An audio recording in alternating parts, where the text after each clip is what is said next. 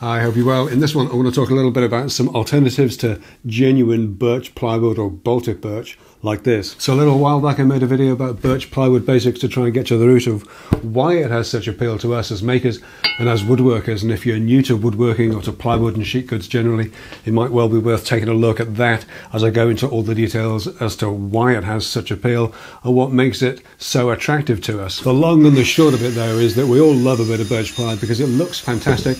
It requires no special edge treatment, and until recently it was one of the best value and most accessible quality furniture boards around. But not anymore, and over the course of the last few videos I've been using a couple of boards that are being touted as alternatives to birch ply alongside some genuine birch ply while making the drawers for my workshop cabinet. In particular I've been using Birch-faced Poplar plywood, sometimes called tulip plywood, and some maple veneered reinforced Globulus plywood, a new board from manufacturer Garnica that you may have seen being heavily promoted across social media and seems to have been manufactured specifically as a birch ply alternative. I bought a sheet of each of these boards in 18mm or 3/4 inch thicknesses specifically for this project because I wanted to try them out on real work with my own money at stake. In fact, let's start with the money, let's start with the prices. I mentioned in the previous video that I was getting quoted over £200 a sheet for 18mm birch ply now. Well, I paid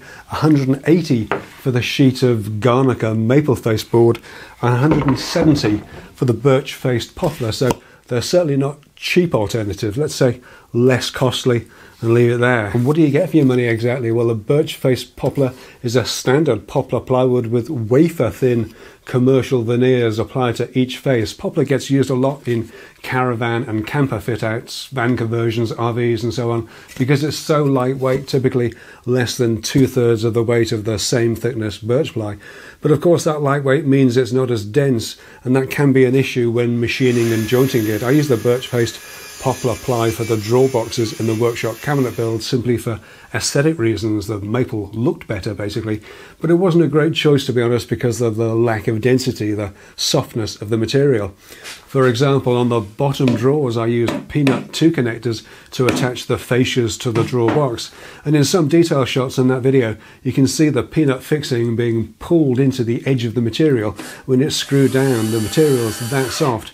I have to say that none of that caused me any major issues, but I still didn't feel right having a board that soft, so soft you can actually mark it with your thumbnail. Of the two alternative boards, the Poplar has the fewest number of plies, just 7 core layers in an 18mm thick board, so it's not the most attractive of edges to look at, especially when you also see the paper thin face veneers too.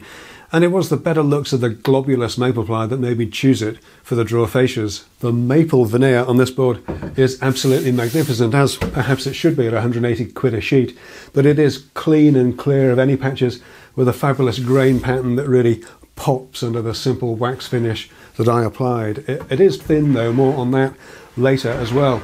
And there are 9 core plies on this board, which is at least a step up from the 7 in the Poplar ply and closer to the 11 that you get in birch ply. Unfortunately, those 9 cores are nothing like as fabulous as the maple faces, with the plies showing voids and dark patches and unevenness too, like mini tectonic plates that have shifted and folded under pressure, all the things in short that we buy birch ply to try and avoid. Now, I'm not being naive about this. Even in a man-made board you're working with a natural material, so of course there'll always be some visible defects, but with birch ply at least you just have a better hit rate, so there's less chance that you'll expose some edge nastiness when you cut into a sheet. Back when I did the basics video I mentioned that one of the huge benefits of birch ply was that the face veneers, though admittedly thinner than the core plies, the face veneers were significantly thicker than those found on commercially veneered boards, and I did have some concerns about the thinness of the commercial veneers on these two alternatives. I did have some issues, but oddly not the ones that I was worried about. The main concern was sanding and general damage to the faces with the veneer being so thin, but actually it was cutting and machining the boards that gave me the most problems.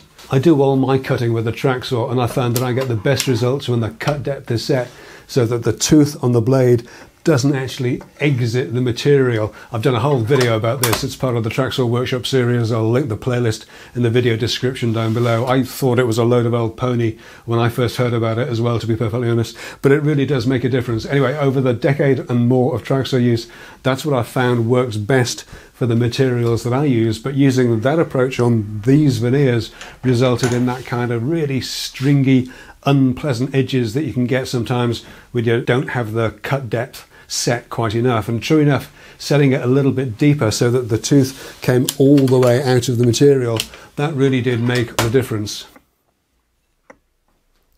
Similarly, cutting cross-grain veneer resulted in a slightly furry edge, more so than usual, even with a freshly trimmed splinter guard, though that furriness was easy to remove with a sanding block, provided you're not too heavy-handed.